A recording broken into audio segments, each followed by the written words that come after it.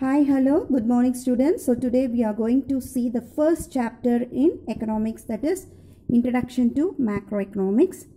Okay, so macroeconomics is very much about tying together facts and theories. It's given by Dornbusch, Fisher and Starts. Okay, so these quotes are very important because it will come for one words. You have 12 lessons in economics. Each lesson has starts with the quotes. Okay, so be thorough of these quotes. So what he says is macroeconomics is combined of facts and theories. Okay, so now the subject economics is classified into two branches, that is macro, micro. Okay, so microeconomics last year we studied, and macroeconomics now we are going to see. Micro means small and macro means large. So this was coined by Ragnar Frisch. Okay, he is a Norwegian economist and a Nobel Prize winner. Okay, he was the first Nobel Prize winner in economic science. Okay, so he is J.M. Keynes, the father of modern macroeconomics. He published two books, that is the General Theory of Employment. Okay, the General Theory of Employment and Interest and Money in the year 1936.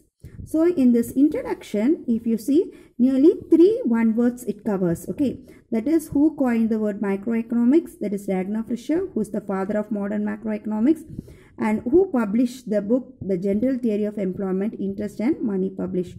So make sure that you are aware of this introduction and learn it thorough. Next, coming to meaning of macroeconomics. So the word macro is derived from the Greek word macros, meaning large. Okay, so macroeconomics is the study of economic as a whole. Okay, so it deals with national income, employment, then business cycle, etc. So அதாவது வந்து பார்த்தீங்கன்னா macro economics அப்படின்றது வந்து நம்ம ஒட்டு மொத்தமாக எல்லாத்தையும் சேர்த்து படிக்கிறது தான் மேக்ரோ எக்கனாமிக்ஸ். ஓகேங்களா? ஸோ இது வந்து என்னென்னா macro economics is also known as income theory. So நான் இப்போ வந்து ஒரு இண்டிவிஜுவல் இன்கம்மை மட்டும் எடுத்துக்கிட்டோம் அப்படின்னா நம்மளால ஒரு கன்க்ளூஷனுக்கு வர முடியாது, இல்லை ஒரு ஸ்டேட்டஸை கண்டுபிடிக்க முடியாது. மேக்ரோ எக்கனாமிக்ஸை பொறுத்த வரைக்கும் நம்ம ஓவராலாக எல்லாத்தையும் பார்க்க முடியுதான். அதாவது இங்கே பார்த்தீங்கன்னா study of the whole. So எக்கனாமியை வந்து ஹோலாக வந்து நம்ம பார்க்கும் போது தான் நமக்கு நேஷ்னல் அவுட்புட் என்ன, ஸோ ஒரு பிக்சர், ஒரு கிளியர் பிக்சர் வந்து கிடைக்கும். ஸோ எத்தனை அன்எம்ப்ளாய்மெண்ட் இருக்குது, ஸோ இன்ஃப்ளேஷன்னா என்ன, ஸோ இந்த மாதிரி நிறைய விஷயங்கள் வந்து நம்ம வந்து பார்க்க முடியும். அப்புறம் இது வந்து உங்களுடைய ஃபஸ்ட்டு 2 marks கொஸ்டின். ஓகேங்களா? ஸோ இதை வந்து படிச்சுக்கோங்க. And coming to the subject matter. So subject matter of macroeconomics deals with the employment, national income, inflation, business cycle, poverty, inequality, disparity, investment, saving, capital formation, infrastructure, development, international trade, balance of trade and balance of payments, exchange rate and economic growth. So இதுதான் இதோட subject matter. அதாவது வந்து macro economics அப்படின்னா அது என்னென்ன ஏரியாஸில் வந்து நம்ம deal பண்ணுவோம் அப்படின்னா இந்த ஏரியாஸ் தான். ஓகேங்களா? ஸோ இதுக்கப்புறம் வந்து பார்த்திங்கன்னா மேக்ரோ எக்கனாமிக்ஸ், ஏன் நம்ம வந்து மேக்ரோ எக்கனாமிக்ஸ் வந்து படிக்கணும், அதோட இம்பார்ட்டன்ஸ் என்ன, அதோட முக்கியத்துவம் என்ன அப்படின்னு வந்து பார்த்திங்கன்னா, ஃபஸ்ட்டு வந்து என்னென்னா இதை நம்ம எதுக்காக படிக்கிறோம் அப்படின்னா there is a need to understand the functioning of the economy.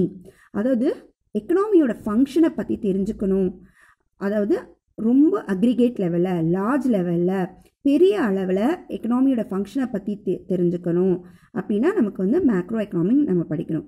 அது மட்டும் இல்லாமல் சில ஸ்ட்ராட்டஜிஸை வந்து எவால்வ் பண்ணிவிட்டு, எதுக்குன்னா பேசிக் ப்ராப்ளம்ஸை வந்து சால்வ் பண்ணணும் அப்படின்னா என்னென்ன ஸ்ட்ராட்டஜிஸ் நம்ம போட்டால் இந்த ப்ராப்ளம்ஸ் எல்லாம் சால்வ் ஆகும் அப்படின்னு தெரிஞ்சுக்கிறதுக்காக மேக்ரோ எக்கனாமிக்ஸ் நம்ம படிக்கிறோம். ஸோ இது வந்து ஃபஸ்ட்டு பாயிண்ட். ஓகேங்களா? அடுத்தது வந்து பார்த்தீங்க அப்படின்னா ஃப்யூச்சர் ப்ராப்ளம்ஸை பற்றி நம்ம தெரிஞ்சுட்டு, ஸோ என்னெல்லாம் தேவை இருக்கும், என்னெல்லாம் சேலஞ்சஸ் நம்ம ஃபேஸ் பண்ண வேண்டியது இருக்கும், ஸோ அதுக்கு என்னெல்லாம் ப்ரிகாஷனரி மெஷர்ஸ் நம்ம வந்து எடுக்கணும் அப்படின்னு பற்றி தெரிஞ்சுக்கிறதுக்கு. இப்போ எக்ஸாம்பிள் பார்த்தீங்கன்னா இப்போ வந்து கொரோனா அப்படின்ற ஒரு விஷயம் போயிட்டுருக்கு. ஸோ இந்த கொரோனானால வந்து பார்த்திங்கன்னா நம்மளோட பொருளாதாரம் வந்து கொஞ்சம் ட்ராபேக்ஸை வந்து சந்திச்சிட்ருக்கு. அப்போது நம்மளோட எக்கனாமிக்ஸ் எல்லாம் இப்போ என்ன நினச்சிட்டு இருப்பாங்க, இல்லை என்ன பிளான் பண்ணிட்டு இருப்பாங்கன்னா, நம்மளோட ஃப்யூச்சர் ப்ராப்ளம்ஸ் என்னெல்லாம் எக்கனாமிக்ஸில் இருக்க போகுது, மக்களுக்கு என்னெல்லாம் தேவை, இல்லை வந்து என்னென்ன சேஞ்சஸ் நம்ம பண்ணணும், ஸோ ப்ரிகாஷனராக நம்ம என்னென்ன மெஷர்ஸ் எடுக்கணும் அப்படின்றதெல்லாம் வந்து அவங்க பிளான் பண்ணிட்டு இருப்பாங்க. ஸோ இதுக்கு வந்து அவங்களுக்கு என்ன தேவை அப்படின்னா மேக்ரோ எக்கனாமிக்ஸ். அடுத்தது வந்து பார்த்திங்கன்னா macroeconomics provides ample opportunities to use scientific investigation. ample அப்படின்னா ஏராளமாக ஆப்பர்ச்சுனிட்டிஸ், ரொம்ப தாராளமான ஆப்பர்ச்சுனிட்டிஸ் எல்லாம் வந்து புது புது சயின்டிஃபிக் இன்வெஸ்டிகேஷன்ஸ்க்கு வந்துட்டு இந்த மேக்ரோ எக்கனாமிக்ஸ் வந்து ப்ரொவைட் பண்ணுது. எதுக்காக அப்படின்னா ரியாலிட்டியை அண்டர்ஸ்டாண்ட் பண்ணிக்கிறதுக்காக. அடுத்தது வந்து பார்த்தீங்க அப்படின்னா கம்பேரிஷனுக்கும் அனாலிசிஸ்க்கும், ஓகேங்களா, comparison analysis. So previous data கூட இந்த வருஷ டேட்டாவை கம்பேர் பண்ணி நம்ம எந்த அளவுக்கு வந்து முன்னேறி இருக்கோம் அப்படின்றதுக்காகவும், ஸோ என்னென்ன ப்ராப்ளம்ஸ் இருக்குது அதை அனலைஸ் பண்ணுறதுக்காகவும் மேக்ரோ எக்கனாமிக்ஸ் வந்து ரொம்ப ஹெல்ப் பண்ணுது. அடுத்ததாக வந்து பார்த்திங்கன்னா ஒரு சில பாலிசிஸ் வந்து ஃபார்முலேட் பண்ணுறதுக்கு, எதுக்காகனா எக்கனாமிக் ப்ராப்ளம்ஸை வந்து அவாய்ட் பண்ணுறதுக்காக சில சூட்டபிள் பாலிசிஸை வந்து இம்ப்ளிமெண்ட் பண்ணுறதுக்காக மேக்ரோ எக்கனாமிக்ஸ் ஹெல்ப் பண்ணுது. ஸோ இதுதான் வந்து இம்பார்ட்டன்ஸ். ஸோ இது வந்து பார்த்தீங்க அப்படின்னா இந்த கொஸ்டின் வந்து உங்களோட 3 மார்க்ஸில் ஃபஸ்ட்டு கொஸ்டின். ஸோ இதையும் வந்து நீங்கள் பார்த்துக்கோங்க. அடுத்தது வந்து பார்த்தீங்க அப்படின்னா நம்ம வந்து ஸ்கோப் ஆஃப் மேக்ரோ எக்கனாமிக்ஸ் பார்க்கலாம். ஸ்கோப் அப்படின்னு என்னன்னு பார்த்தீங்கன்னா இதில் வந்து வைடு, அதாவது எந்தெந்த இடத்துல வந்து மேக்ரோ எக்கனாமிக்ஸ் வந்து டீல் பண்ணுது, ஓகேங்களா. ஸோ எந்தெந்த இடத்துல வந்து அதுக்கு வாய்ப்பு இருக்குது அப்படின்னு பார்க்குறது தான் வந்து மேக்ரோ எக்கனாமிக்ஸோட ஸ்கோப். ஸோ இது வந்து வைட் ஸ்கோப் இருக்குது. அதாவது எந்தெந்த மேஜர் ஏரியாஸ் அப்படின்னா நேஷ்னல் இன்கம். ஸோ இப்போ நேஷ்னல் இன்கம் அப்படின்னு பார்க்கும்பொழுது ஒட்டுமொத்தமாக எல்லாத்தையும் வந்து நம்ம வந்து கால்குலேட் பண்ணி எடுக்கிறது தான் வந்து நேஷ்னல் இன்கம், ஓகேவா. ஸோ நேஷ்னல் இன்கம்மை பேஸ் பண்ணி தான் நம்மளால் வந்துட்டு we can decide the status of a country. So அதை வந்து கால்குலேட் பண்ணுறதுக்கு this macroeconomics plays a major role. Next is inflation. So inflation refers to steady increase in general price level. So inflation அப்படின்னு சொல்லி பார்த்தோம்னா பணவீக்கம். So பணவீக்கம் இதை பற்றி தெரியணும் அப்படின்னா நமக்கு வந்து ஒரு ஓவரால் ஸ்டடி தேவை. ஸோ அதுக்கு வந்து macro economics place a important role. Okay, then business cycle.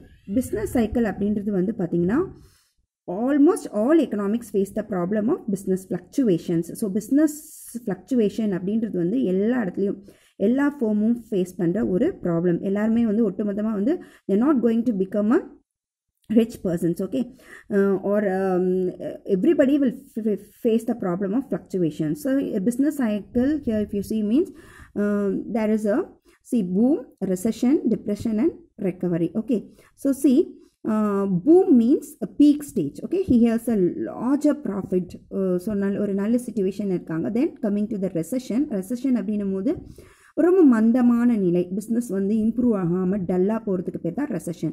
And next stage is depression. There will be a lots of loss. Okay, and then after that he comes from this stage to this stage, that is recovery. So இந்த டிப்ரெஷன்லேருந்து கொஞ்சம் he understand what is the situation, how he has to improve, அப்படி வந்து develop பண்ணுறது தான் வந்து recovery. தென் அதுக்கப்புறம் அடுத்த stage boom, ஓகேங்களா. ஸோ இந்த ஸ்டடிக்கு வந்து நமக்கு வந்து மேக்ரோ அப்படின்றது ரொம்ப ரொம்ப இம்பார்ட்டன்ட். அடுத்தது poverty and unemployment. This is the basic problem. Okay, so இந்த ப்ராப்ளமை பற்றி நம்ம தெரிஞ்சுக்கணும் அப்படின்னா மேக்ரோ எக்கனாமிக்ஸை நம்ம வந்து அனலைஸ் பண்ணால் அப்படி தான் மேக்ரோ மூலயமா தான் நம்மளால் வந்து how much poverty is there, how many unemployment problems R there, how it can be solve அப்படின்ற ஒரு வியூக்கு வர முடியும். Next is economic growth. So economic growth and development. So எந்த அளவுக்கு நம்ம க்ரோ ஆகிருக்கோம், எந்த அளவுக்கு டெவலப்மெண்ட் ஆகிருக்கோம் அப்படின்னு வந்து நம்ம தெரிஞ்சுக்கணும் அப்படின்னா first we should know the macro analysis. Okay, and next coming to the policies. Okay, so already I told you all to solve some basic problems, okay, we should evolve some suitable economic policies. Okay, for this macroeconomics is very very important. And next is limitations. Okay, so limitations, if you see, means macroeconomics suffers from certain limitations. They are, first one, there is a danger of excessive generalization of the economy as a whole. So if when you're taking the overall economics, so everything will come. So நிறைய விஷயங்கள் வந்து நம்ம பார்க்க வேண்டியதா இருக்கும். So that is one main problem. Next is homogeneity of individual units. So நிறைய units இருக்கும்போது it will be of same thing, okay, same problems. So that is one of the problem.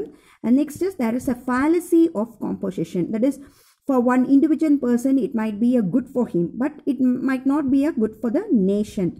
Okay, அதே மாதிரி வந்து இப்போ for example எடுத்திங்கன்னா கள்ள note அடிக்கிறது வந்து ஒரு இண்டிவிஜுவலுக்கு வந்து he might become a rich person, but it is not good for the nation. அதே மாதிரி வந்து பார்த்திங்கன்னா வேறு ஒரு கண்ட்ரிக்கு குட்டாக இருக்கிற ஒரு விஷயம் நமக்கு வந்து அது வந்து என்னவாகும் அப்படின்னா இன்னொரு கண்ட்ரிக்கு ப்ராப்ளமாக வந்து முடியும். அதே மாதிரி many non-economic factors determining economic activities, but they do not find place in the usual macroeconomic books. Okay, so நிறைய அதாவது apart from இந்த factors, அதாவது land, labor, capital and organization, இதை தவிர்த்து நிறைய non-economic factors also is there which is not included in the macroeconomics book. So these are the limitations. Okay children, so today we saw what is the meaning of macroeconomics, importance of macroeconomics, scope of macroeconomics and the limitations. Okay, so hope you have understood. If you have any doubts you can message me. Okay, thank you.